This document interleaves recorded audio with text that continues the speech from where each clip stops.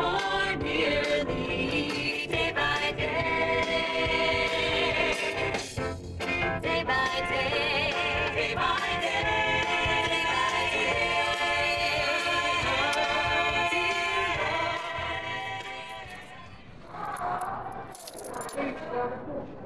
Cheap home.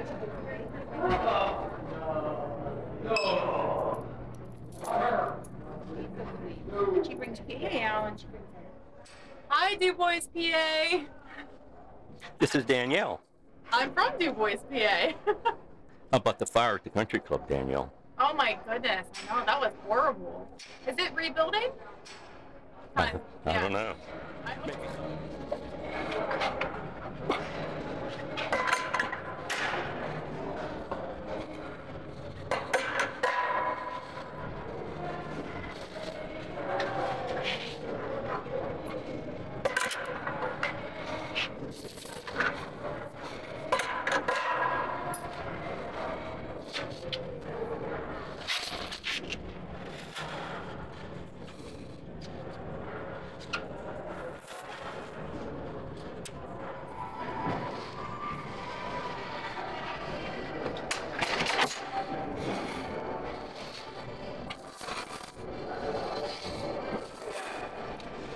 Can you suggest anything for the gym? For the gym, how about like Runkeeper, Nike Runkeeper? Do you run it all or no? Yeah. Runkeeper, Nike Runkeeper. And put it on there, and it'll like keep it in front of me all the time. Oh, that's a cool idea. That's what it does. When he puts his workouts in there. Uh-huh. I think you can go to like bodybuilder.com.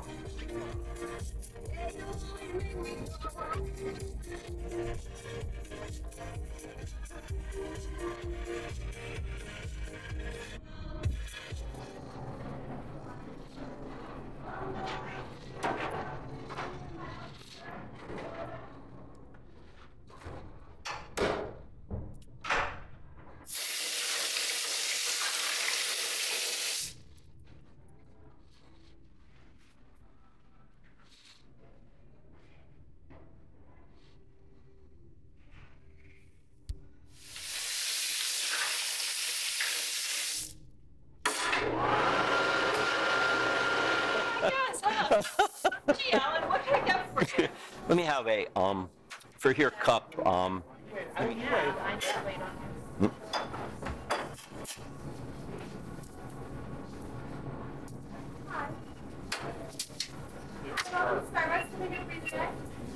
You might throw rotten eggs in my house. I'm not telling you. I already did that. Remember? This is very robotic.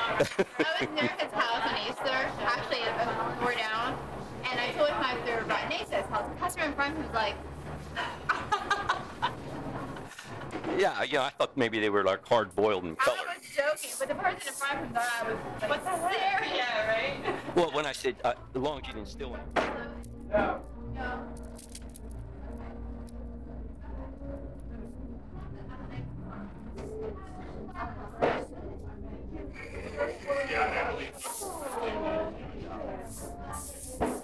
It's a soft, a little bit more. Provide arts and craft stores, arts and much. And here you'll see what I'm doing is I'm doing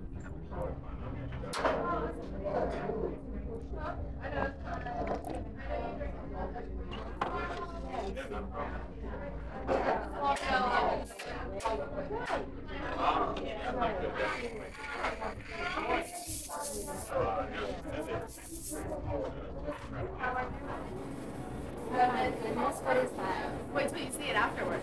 Please tell me. It's just glasses. They just have like a little LED thing on them, so you can see better in the dark. That's awesome. Am I cool? Yeah. No, really, what is it? There's something special in that. It's all it is. It's sunglasses. It's glasses with like an LED light, so you can see better in the dark. Don't tease her. Is that a camera too? Yep. Oh, okay, go ahead.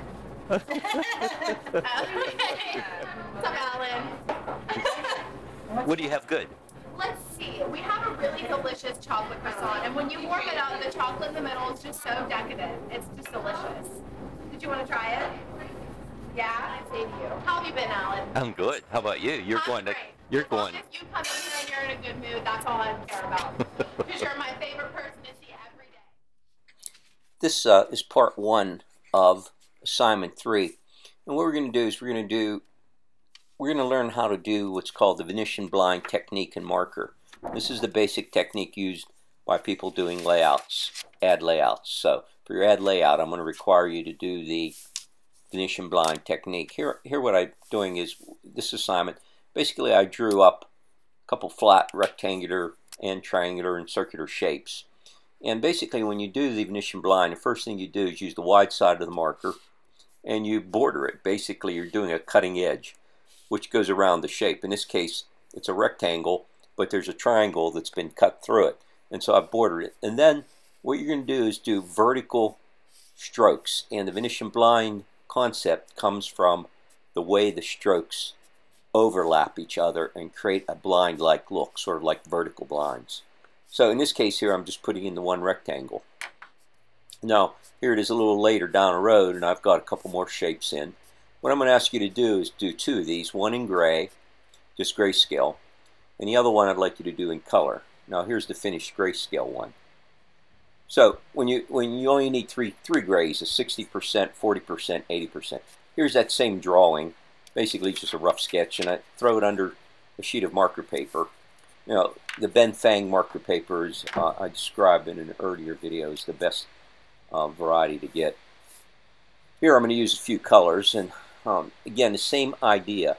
You do a cutting edge, and you go around the shape, and then no matter what shape is, whether it's a circle or a triangle, you still use the vertical strokes. And that creates a consistency throughout the composition. And when we do the layout, you're going to want that same feel no matter what the images are in the layout in your ad. I want you to use your roughs as a guide that we did from the previous assignment. And no matter what direction or angle, you still keep the consistent vertical direction for the fill. Of course, for the cutting edge, you'll follow the shape, but when you're putting in the fill color, the solid area, you want to use the vertical blind technique, as you see me doing here. And so, and again, once again, just 3 colors, and using a couple contrasting colors here, and this would be, again, the circle. Even though it's a circle, don't change the stroke direction, vertical stroke, no matter the shape. So as I complete this one, you'll see now I have 2. So what you want to do is make 2 just like I did, scan them in. You can scan them in together in one scan, or you can scan them